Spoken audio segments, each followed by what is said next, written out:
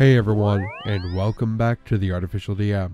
Today, we're going to be taking a look at some viewer-submitted stories, and I love when you guys share your stories with me, and I'm going to tell you guys why. The entire purpose of reading these RPG horror stories, for me, was because I really wanted to share other people's stories. I actually started this YouTube channel not really knowing what I was doing, and it was really more of a way to test and see how YouTube worked. I started reading RPG horror stories and I really enjoyed them, and then when you guys started to share your own stories with me, it really helped motivate me to buckle down and share these tales, especially the ones that haven't been narrated before. We can all gain a bit of inspiration from everybody's stories, because you all inspire me. So without any further ado, I'm going to go ahead and get into this RPG horror story. This story is sent by Angelica over on our Discord server. Angelica, thank you for sharing your tale. A Pathfinder 3.5 horror story. My friend Gustav offered to GM a game of Pathfinder 3.5, which is D&D 3.5 or Pathfinder 1st Edition, so that I could play a game, as I am most often the de facto GM. Then he told us that the world he was going to create for his homebrew setting was going to be a world where magic has gone wrong. Basically, it would not matter if the spell was arcane or divine or other in origin, there would be a chance that the spell would go wrong, and if it did, you could end up with a variety of different results. That seemed okay, especially since he said that part of the campaign would be geared around fixing the source of magic so that it would work right. But this did mean that healing would be an issue, as we couldn't count on healing spells or even potions on healing us. Yes, he counted alchemical potions as magic. Our group made characters. My character was an ex-noble whose family was butchered and was on a personal quest of vengeance called Onieja. She was a cavalier in order to avoid playing a magic class. My husband played a tiefling gunslinger named One Bad Motherfucker. We also had an Aasimar cleric and a human vigilante. The cleric was named Mute and was anything but. The vigilante was Marcus. We were all to meet up in a huge megacity ruled by a pirate king, who supposedly had diplomatic relations with the surrounding nations, while also ruling over a huge chunk of land. To which I called BS. He's just a king who owns a fancy ship, but I digress. We all meet up in a guild after shenanigans. Pointless shenanigans where the GM tried to basically take all of my gear while awarding the other players gear. When we get together at the guild, it seems to be a ripoff of Fairy Tale, except he's added counters for buying and selling things, as well as for picking up work. The guild has rooms for us to stay in for free for the night, and a crazy guy selling healing potions that are causing more harm than they heal. I did my research and picked up lots of non-magical healing items, like healing myrrh, and the DM allowed me to purchase a bunch of items from the apothecary. I even made sure to remind him of the side effects of these healing items, and had my character stress to the group that she would refuse any form of magical healing. We were told that we could only get jobs at this guild, and that no other guild would have us. And, because we were newbies, only certain jobs would be available to us. Helping to build the city wall for 1 gold a day, or taking down some dire rats for 2 GP each. We, of course, decided to go with the dire rats. So, we gather our stuff and make our way out of the unbelievably huge megalopolis and out into the countryside. 3 days travel, mostly through the city, and 1 day beyond the city walls, to a farmhouse where we learned that the rats only come out at night and are devouring whole fields. So we set up outside with a big fire pit, as most of us have night vision, and set out just a few torches for those who don't, as we wait for the dire rats. What we get is not a challenge rating appropriate number of dire rats for a 4-member party. What we get is the GM saying there are thousands of dire rats overrunning the fields that are trying to eat us. Fortunately, most of us are martial classes, but we are eventually forced to flee, and barely manage to climb into trees as the rats eat everything. At dawn, the rats retreat. We climb down and the cleric starts healing people, whether they want it or not. And this is where I started to hate the game. The cleric smacks people when he casts spells on them. And our GM says he has to roll to determine if something goes wrong with the spell. The GM then rolls percentage dice, hidden, then rolls another die. He then comes back and says the spell basically misfired, and shocked the already injured player, causing more damage. I stopped stuff there, and asked how he determined that the spell failed. He said he rolls percentage. If you get over 50, you're good. Get below 50, then he rolls a die and checks the table. When I ask to see the table, he doesn't procure it. I should have stopped playing, but he's my best friend, and everyone seemed to be enjoying themselves. So I just sat back and decided to watch, to see how this game was going to play out, as it was just starting. We basically limped back to the unusually large megacity, job uncompleted. So, no pay. Except, we get a pity payment for taking out some of the rats. Oh, and someone with a flying pet familiar, the vigilante, was able to report that some kind of demon with crystal shards sticking out of it was in the woods in the nearby fields controlling the rats. So, a few extra coins for intel. Just enough to buy some cure potions from the vendor, or to transition our reward into guild gold to use to buy cursed magic items, as magic items also have the chance to mess up. I use up what non-magic healing stuff I had bought and purchased more. After, OBMF tries a health potion, turns blue, then vomits rainbows. I use my own funds to heal the party, while the dwarf cleric gets drunk as he punch heals people. The next mission we take up is to hunt down a few bandits. Seems good, right? Wrong. Oh, so wrong. We head out of the megacity and start making our way in the direction of the bandits' last known location. We have to collect the heads of the bandits to get our pay, and since I'm a cavalier, I'm the only one with a horse. We pull together enough gold to buy a cart to attach to my horse and start hunting down bandits. First group we encounter was again way above our level 2 group's challenge rating.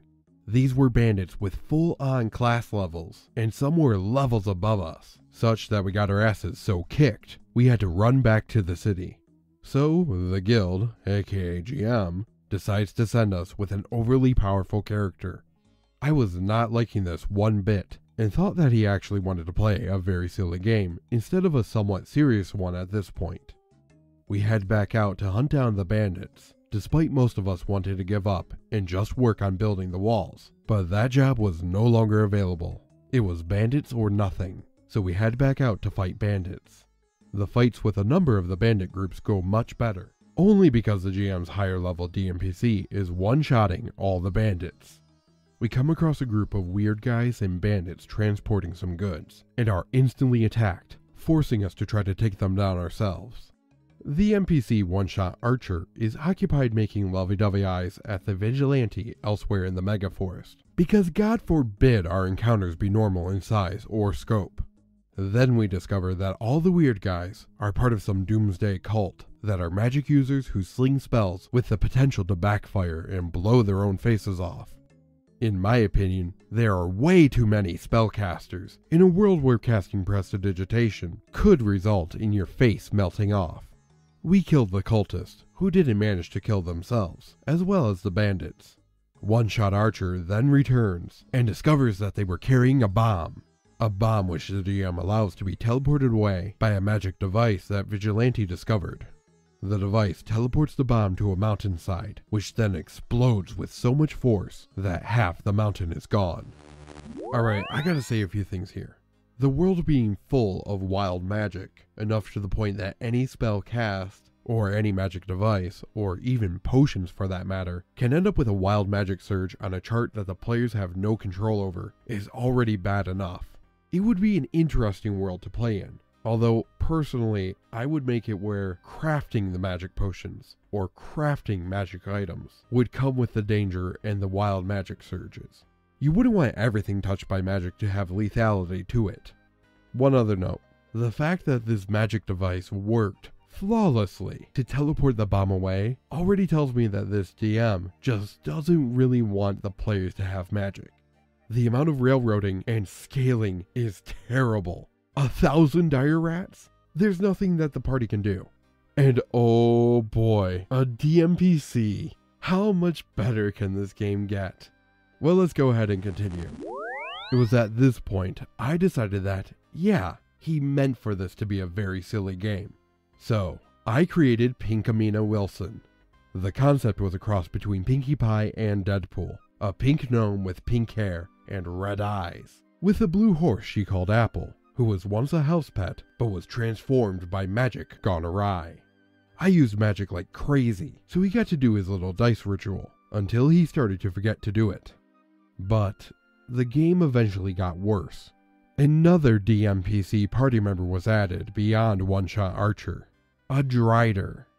And Miss Drider was the best of the best, who wanted us to help rescue the Pirate King's daughter, which required a boat trip plagued with overpowered enemies, and Miss Drider basically saving us over and over again, alongside one-shot Archer. We get to an island and head into an underground tunnel system.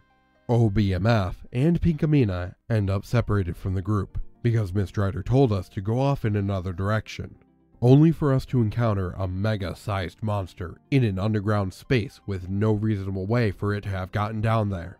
The monster one-hits Pinkamena. I sit back and just watch the others get decimated, but then rescued at the last moment by Miss Drider and one-shot Archer. Having failed, they were carried out, along with Pinkamena's body, back to the ship. There, Miss Drider uses a magical potion which brings people back to life, or back from the brink of death without any side effects. GM gets to me, and I say that Pink refuses to be brought back to life. I then lay out my issues with his game, of which we played 6-day-long sessions of. Other players back me up, adding in their own 2 cents on top. GM gets exposed. He did not create a chart to see what the effects of a spell gone wrong would have been. The whole group agreed that Gustav will not GM again, as not only was the story terrible, but the whole setup for the world setting was terribly done, and there was so much wrong with the encounters that we didn't even stand a chance. Also, because he sees it as the GM's job to try to kill the players. So, Gustav still plays with us. He is my brother from another mother after all. He just isn't allowed to GM. Angelica, thank you so much for sharing your tale. And I didn't think it could get much worse by already having a DMPC, but instead, you guys ended up with 2 DMPCs, and the DM split up the party using the NPC, so his DMPC could come in and rescue the day! Ugh. I'm really glad that you and the rest of the party were able to stand up to him and tell him, listen, we still like you, but this game is not working for us.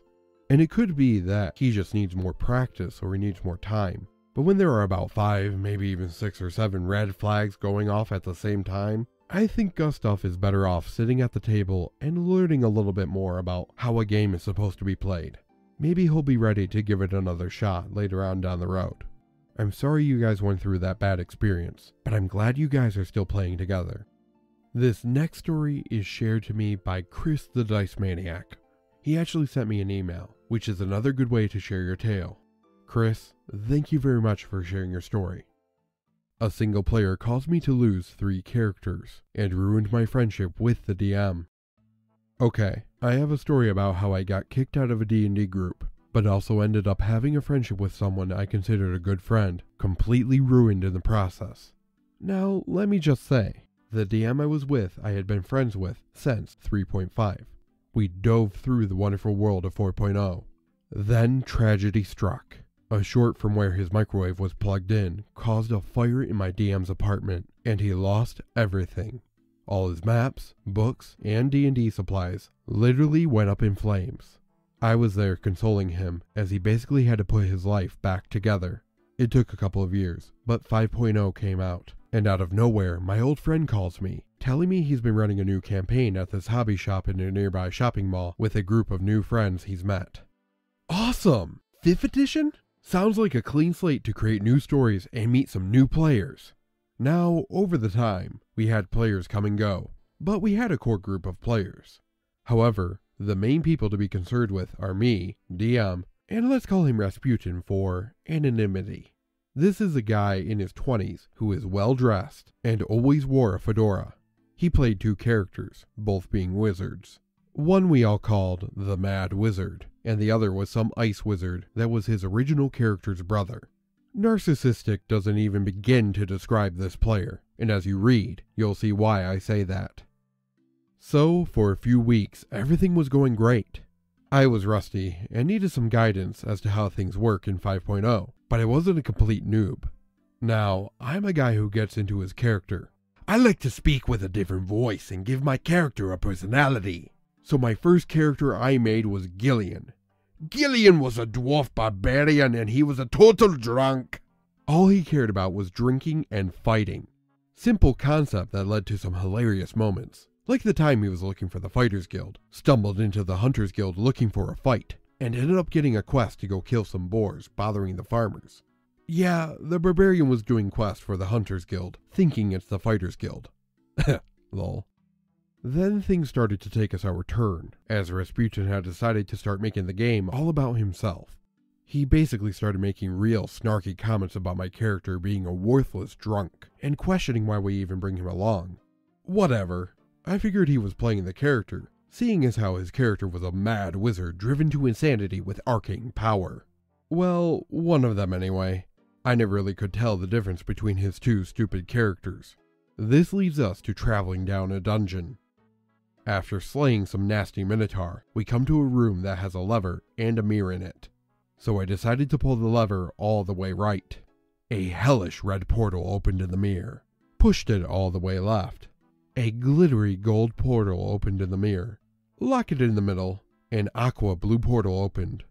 We all sat around and debated on what to do. It took about 15 to 20 minutes of squabbling before I decided to bite the bullet. I figured red equals bad for obvious reasons. Gold I wasn't sure, but I figured aqua was a ticket out of this dungeon we were wandering around in for weeks. So I took the plunge and dove through the aqua portal.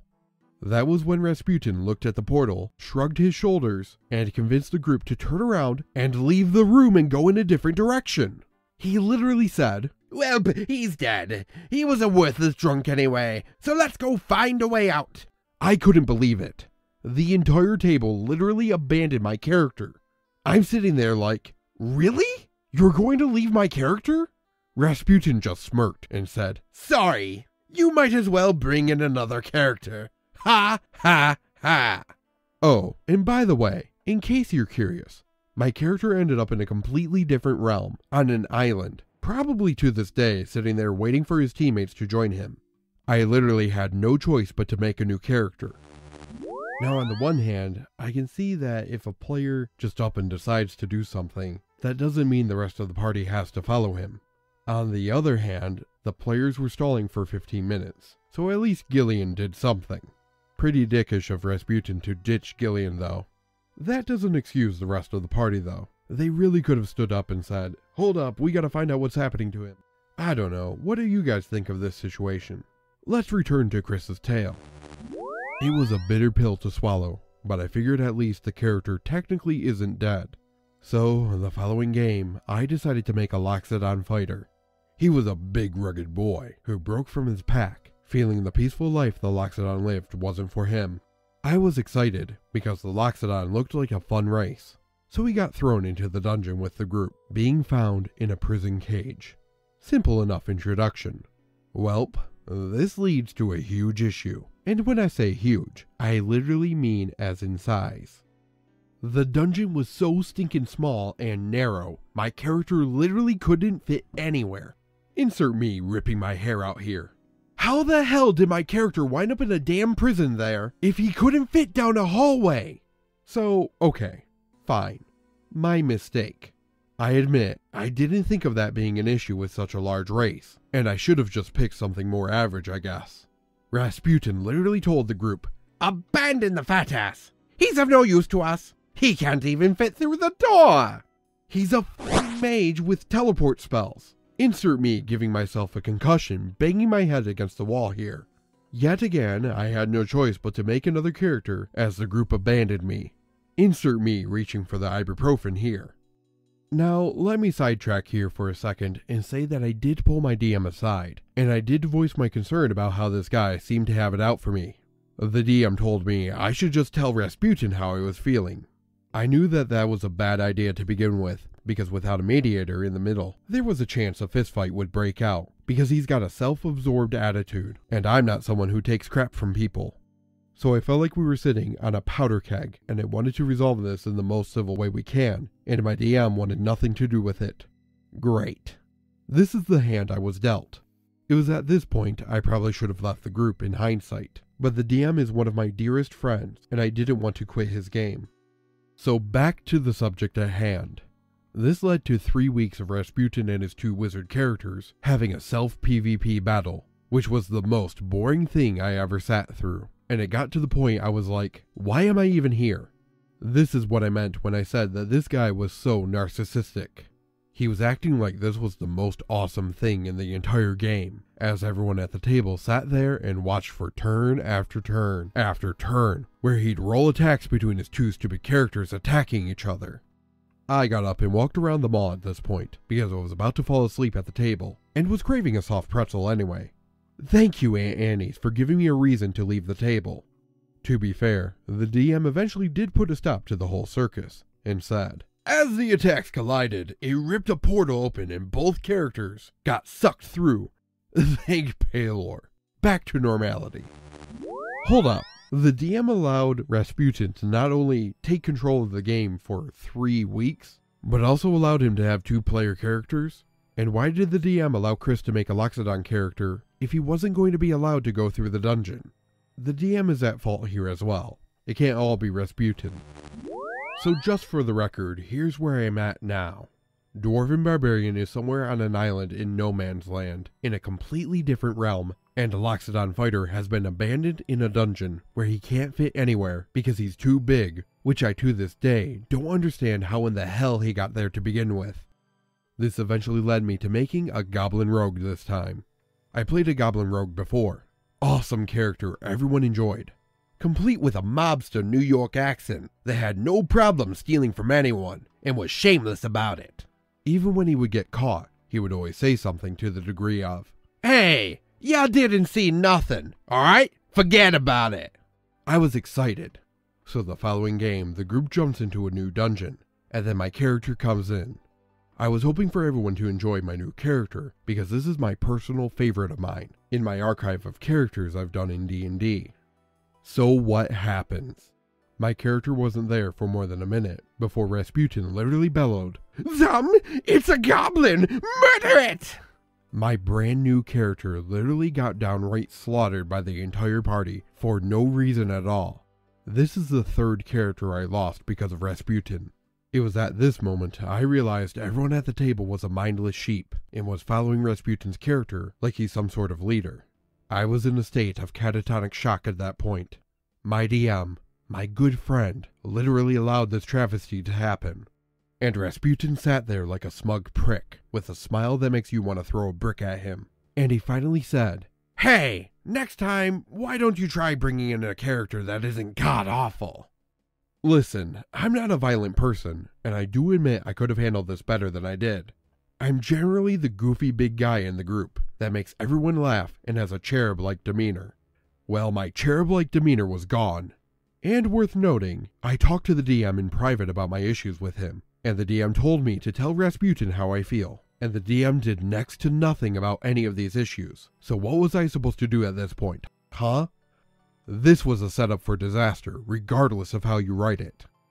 So right then and there, I decided to take my DM's advice, and I told Rasputin how I felt in a profanity-laced tirade, and basically said that if he says one more thing to me, I'm gonna knock the stupid-looking fedora off his head and shove it up his ass.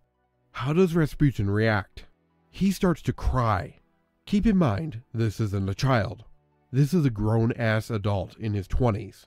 And when I say cry, I mean legit waterworks started streaming down his face. Apparently, I'm such a monster that I can make a grown adult man cry. Have you ever had one of those moments in life where all you can do is throw your arms up and walk away because there isn't a damn thing you can say or do that can make the situation any better? This was one of those moments. So after that game, I let the smoke settle, and I talked with my DM and told him I can't deal with Rasputin anymore.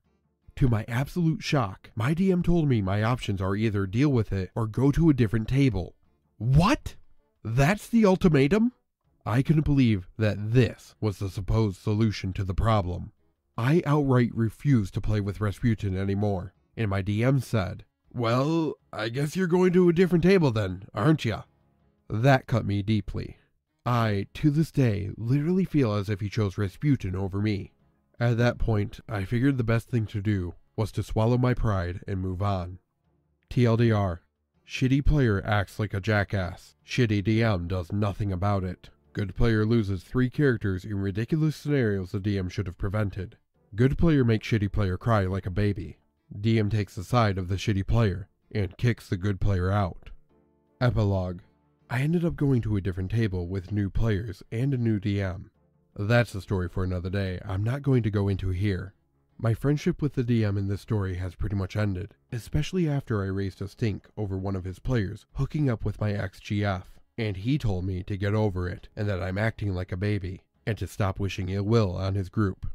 The worst part is, the DM passed away back in September from stage 4 cancer, and it actually hurts to think this is how things went. As far as Rasputin goes, the thing that really left a sour taste in my mouth is that the DM literally kicked him out of the group a few months later after I left, because he and his girlfriend broke up, and they wanted his girlfriend more than him, and I never got invited back. Thank you. Chris, thank you so much for sharing your tale. Honestly, in this situation, I really feel like the DM is at the wrong here. It's sad to say, but he could have handled the situation much better, and sooner. I suspect that Rasputin cried because he wasn't expecting to make you upset. Often, narcissists don't notice what they're doing. I'm really sorry that you ended up in a bad experience, and that it damaged your friendship with the DM, a friendship that you sadly never got to repair. Hopefully Rasputin and you, and the rest of the players, are able to reflect on the times you had with the DM though, and enjoy the good memories you had with him. I just really hope that everyone is able to learn from their experiences, and be able to have better relationships and better communication in the future. But that is at least what I think. I want to hear what everybody else thinks down in the comments below. Don't forget to hit the like button on your way down there. That's going to do it for today. And until next time, hope you feel inspired.